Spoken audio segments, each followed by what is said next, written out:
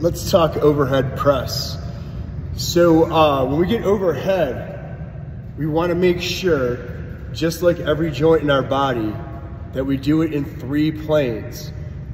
I used to make the same mistake, so it would be hypocritical for me to just tear up all the people in the gym, realizing that I used to do it myself. But I want you to look at all the different positions that I'm pressing overhead, which is, again, normal movement of the body.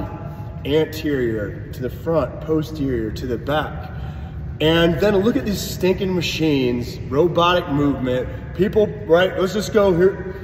Let's just look at what most people are doing in the gym. And they're only doing one movement that I'm gonna show you today, which is gonna be 6, right? And if you want full development, which most people, right, they're training usually for aesthetic reasons, instead of training like for performance reasons, which is gonna be way better. So they train muscle instead of movement. You wanna train movement, okay? And 3 planes. And what it's gonna get you is a better look to your shoulders and everything. It's gonna hit everything the way it should be hit, okay? And then you're not gonna have any weaknesses and wonder why you have shoulder problems, because you're so strong just pressing it in one area. But when you go back to do something else, you wonder why snap, crackle, pop, right? And your scapula is not moving the way it should be. It should be freely moving, not pressed up against a bench and then you're military pressing and that scapula is in a fixed position.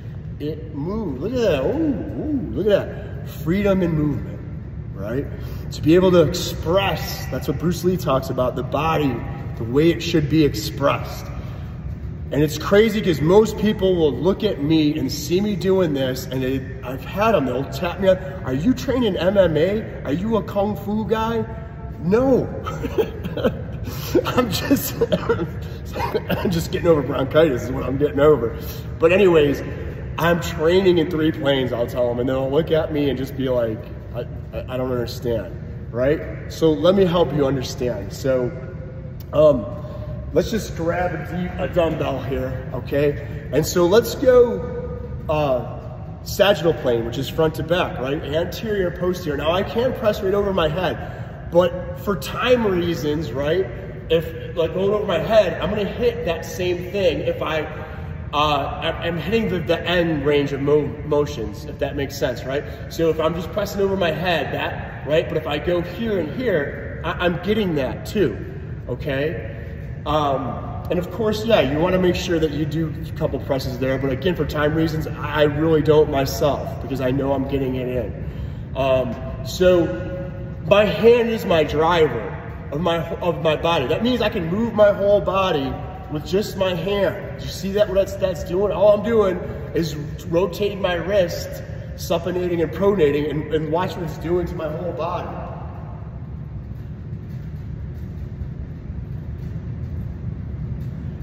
It's your hand driver, okay? And so, and especially for pushing, karate, boxing, like that snap in your hand. So when I have my dumbbell, right, so that would be pronation of my hand. And then watch what, all I'm doing is at my hand, and watch what it does with my whole body, from my feet all the way up. I'm getting a full body workout. Get off your butt. If not in a wheelchair, why are you sitting doing pressing movements? Time is your most valuable resource. Stop wasting it, right? So, all right, look at my feet. All I'm doing, I'm just doing this with my hand right now, right? So I'm gonna press in front, and then I'm supinating, which means my palm, I'm pouring the water out of my hand to the outside as I go back, right? And people are like, oh, your arms shouldn't be doing that. Horse shit, that's natural movement. If your scapula and your shoulders complex is messed up to begin with, hell no, don't bring it back behind you. But if you have no issues, you should press behind you. Now, I wouldn't go crazy with like 80 pounds or something like that, but I bet if you progress it, you'll probably see me up there, right? But right now, I'm probably about 30 pounds. I go 5 reps, all right? Just when you want to listen to your body. Okay, so there's 2 presses right there, right? So that's gonna hit this and that back part of that shoulder complex. Okay, so I'll just show you a couple. So front to back.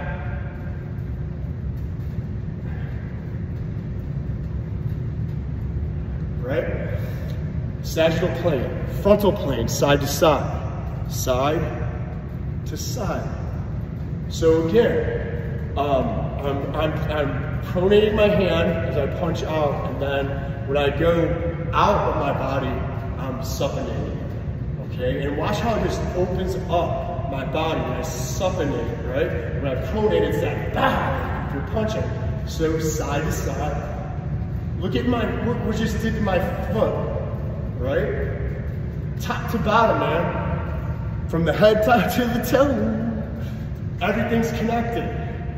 Here, right? Side, side.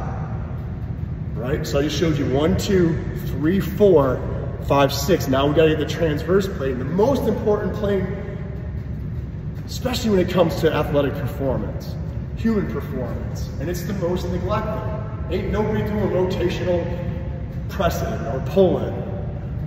So, rotational wise, so like I'm twisting, all right? And 2, you wanna, I don't wanna throw too much, I'm making this video simple, is you wanna tie these with your lunge matrix, your 3D lunges, your squats, right? Coming up from your squats. So really tie the legs in with it.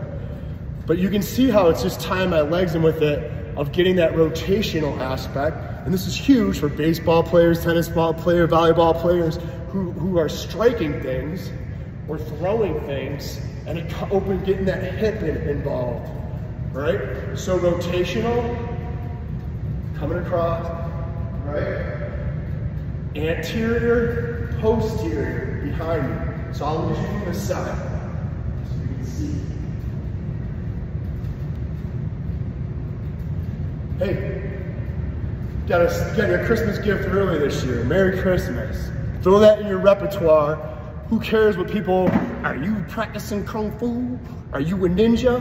You say, hell yeah, I am, right? And then put your earbuds back on and take care of business and stop worrying about what other people think, all right? 6 positions, 1, 2, 3, 4, 5, 6. And I bet you're only doing 1. I'm beating you. My athletes are gonna beat you. Maybe I should keep this quiet, right? So that my athletes will start absolutely destroying people. But that's not me. I love sharing good information and helping people. And if you have any comments on this stuff, any questioning, namaste, y'all.